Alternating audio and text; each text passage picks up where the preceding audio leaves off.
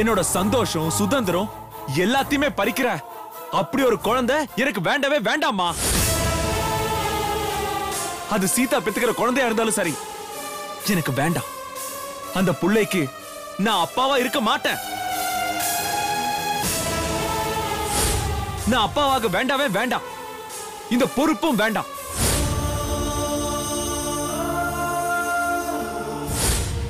என்னையில இருந்து நான் உனக்கு அம்மாவும் இல்ல, நீ எனக்கு புள்ளையும் இல்ல.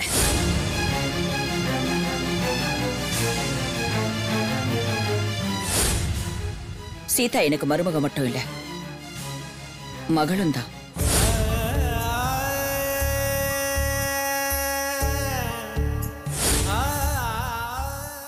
என்னையில இருந்து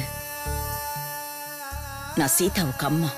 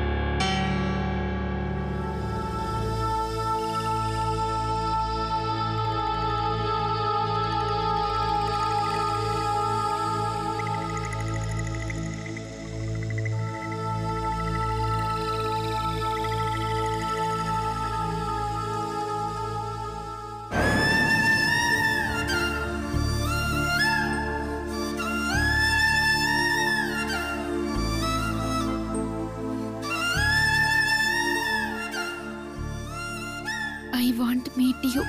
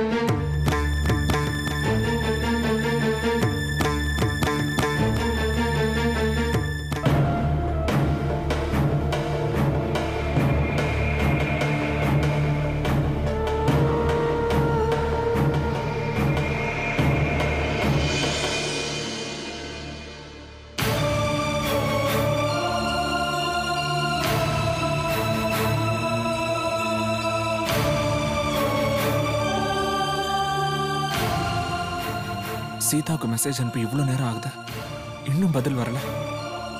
சீதா என்னதான் பண்றா? ஒரு ரிப்ளை பண்றதுக்கு இவ்வளவு நேரமா? இல்ல ரிப்ளை பண்றதுக்கு அவளுக்கு இஷ்டம் இல்லையா?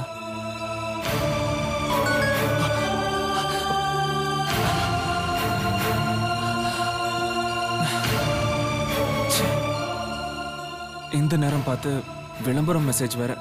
நியூசன்ஸ்.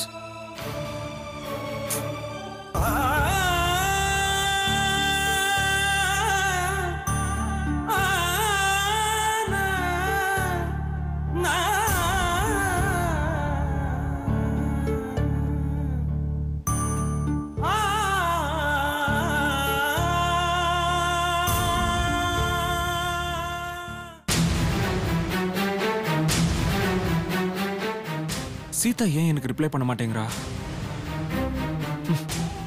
அவ கண்டிப்பா எனக்கு பதில் அனுப்ப மாட்டா.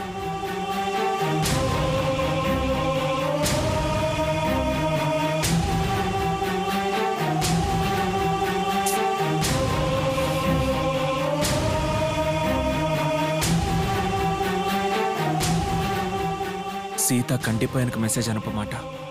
ஏன்னா அவ என்ன தப்பா நினைச்சிட்டா. அவளுக்கு இன்னும் என் மேல இருக்கிற கோவம் குறையல.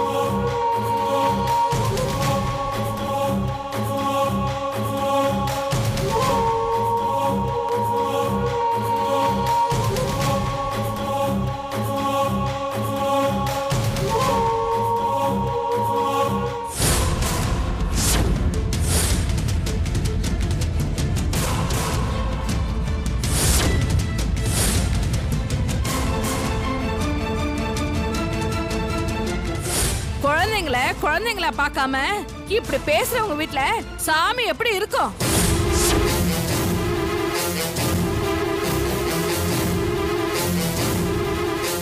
ஐ குதிரை சவாரி வேணும் அங்கிள். இறங்குடா.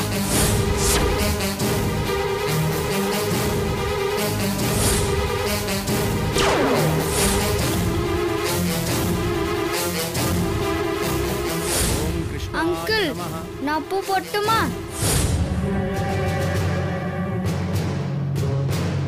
அங்கிள் ஷூட் பண்றேன். டேய் போடா. ஐயோ,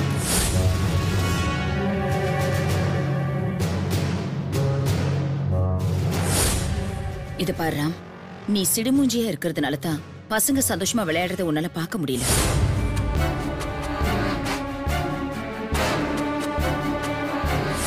என்னோட சந்தோஷம் சுதந்திரம் எல்லாத்தையுமே பறிக்கிற அப்படி ஒரு குழந்தை எனக்கு வேண்டவே வேண்டாமா. அது சீதா பெத்துக்கிற குழந்தையா இருந்தாலும் சரி, எனக்கு வேண்டாம். அந்த புள்ளைக்கு நான் அப்பாவா இருக்க மாட்டேன்.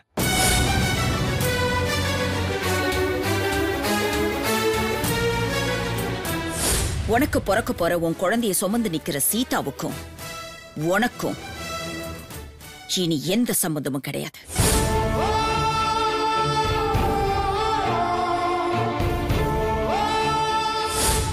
என்னையில இருந்து நான் உனக்கு அம்மாவும் இல்ல, நீ எனக்கு புள்ளையும் இல்ல.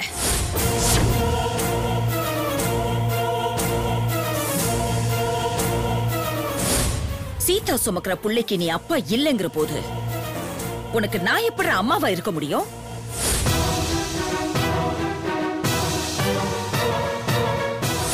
ஒரு பொண்ணுக்கு ஆசை, கனவு, லட்சியம் எல்லாமே தான் தாயாகிறது தான். அந்த தாய்மையை உதாசீனப்படுத்தணும் கூட என் சீதா எப்படி இருப்பா? அவ இருக்க வேண்டாம்.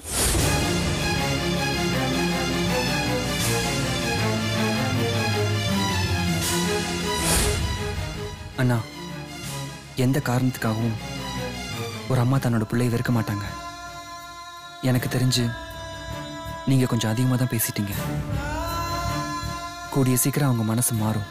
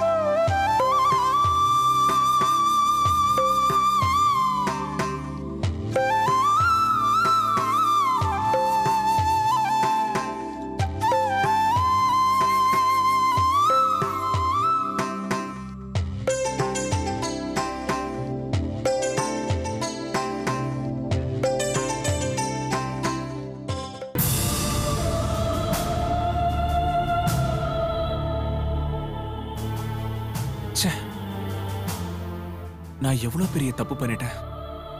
நான் அந்த வார்த்தையை சொல்லிருக்கவே கூடாது. அந்த வார்த்தையை கூட நான் என் அடிமனசுக்குள்ளேருந்து சொல்லலையே. அந்த பையன் செஞ்ச கலாட்டாவாலதான் நான் கோவத்துல வாய் தவறி அப்படி பேசிட்டேன். ஆனா நான் அப்படி பேசுறவன் இல்லைன்னு இங்க இருக்கிறவங்க எல்லாருக்கும் தெரியாதா என்ன?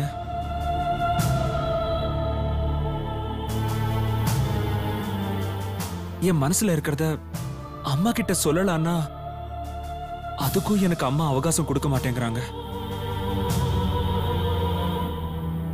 நான் எந்த தப்பும் பண்ணல.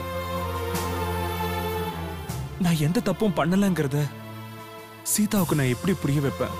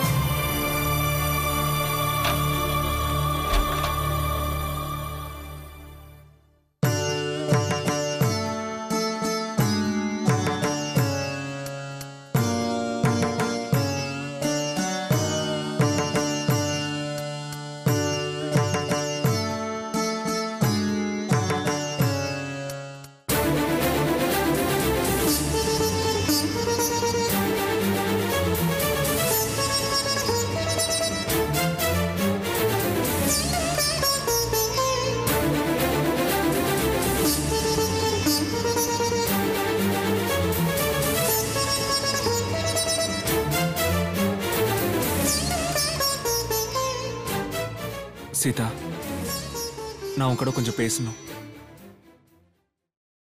சீதா ப்ளீஸ். நான் என்ன சொன்னாலும் கேட்கிற நிலைமையில அம்மா இல்ல. நீயும் நான் சொல்றத கேட்காம போறியே.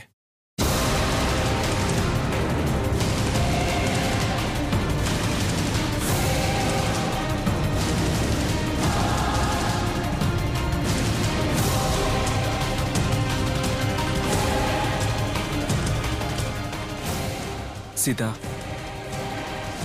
நான் உண்மையை சொல்றதுக்கு அம்மா எனக்கு அவகாசம் கொடுக்கல.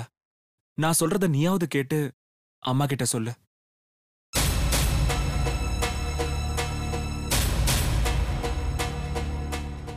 அப்படியாவது நான் தப்பு பண்ணலன்னு அம்மா தெரிஞ்சுக்கிட்டும். சீதா, சீதா ப்ளீஸ்.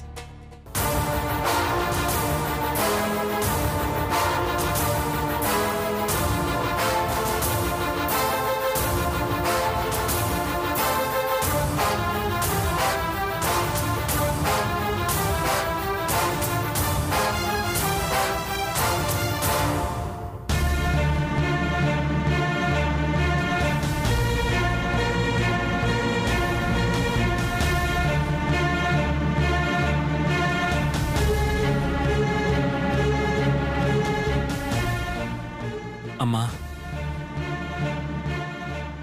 நான் என்ன சொல்ல வரேன்னா, அம்மா அம்மா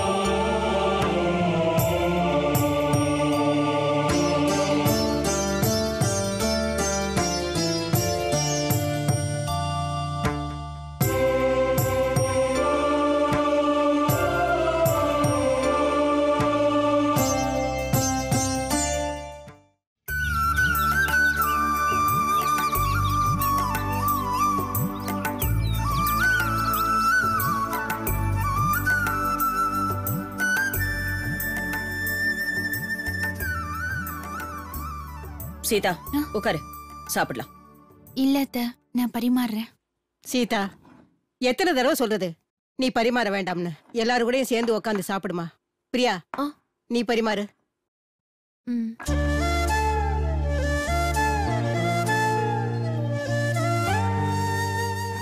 இன்னைக்கு என்ன டிஃபன்? ஆஸ் யூஷுவல் தான்.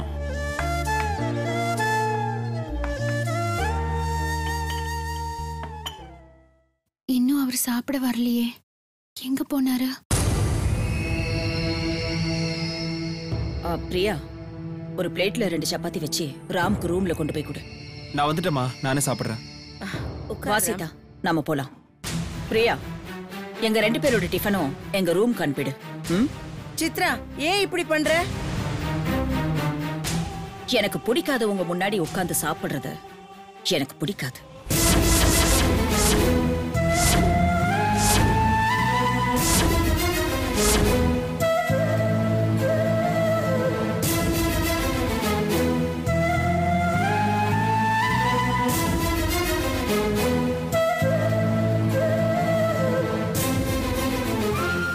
சீதா, நான் பாட்டுக்கு சொல்லிட்டே இருக்கேன், நீ உட்கார்ந்துட்டே இருக்க. வா கிளம்பு. அம்மா ஒரு நிமிஷம்.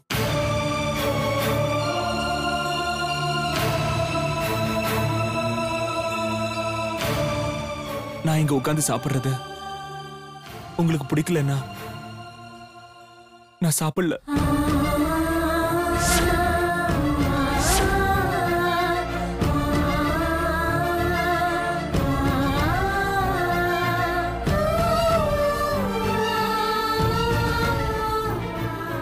நீங்க சாப்பிடுங்க, நான் போறேன்.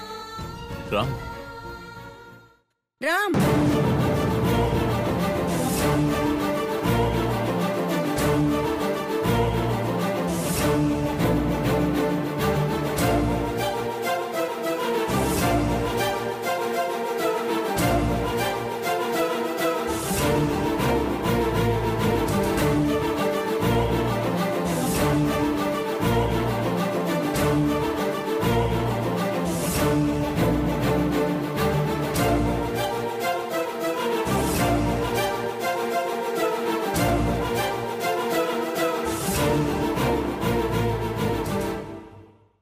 பிரியா, என்ன வேடிக்கை பார்த்துட்டு இருக்க? எல்லாருக்கும் சப்பாத்தி எடுத்து வை. சீதா, நின்னது போதும், உட்காரு. உட்காரு. சித்தி. என்ன ரவி, உனக்கும் டிஃபனை ஒரு ரூம்க்கு அனுப்பி வைக்கணுமா? சும்மா இருக்க மாட்டேன்.